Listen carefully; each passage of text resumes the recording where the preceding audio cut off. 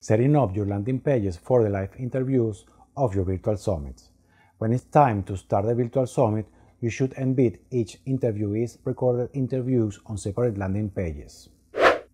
Keep in mind that landing pages should all look the same format, consistent branding, type of font, etc. Make sure you don't embed the pre-recorded videos before it's time to start the virtual summit.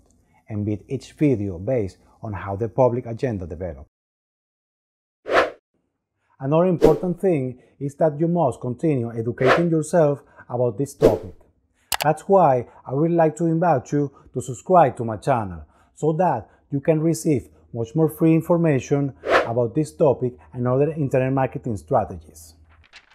In the same way, I recommend you to press the small bell next to the subscribe button. This way you will receive alerts in your YouTube account and your email at the precise moment when I publish a new video, so that you can be informed much more sooner than other users. Last but not least, I would like to invite you to join my mailing list. You will be informed every time I add new content to my website, and you will receive by email a free internet marketing PDF report every Monday. These reports are concise and easy to read.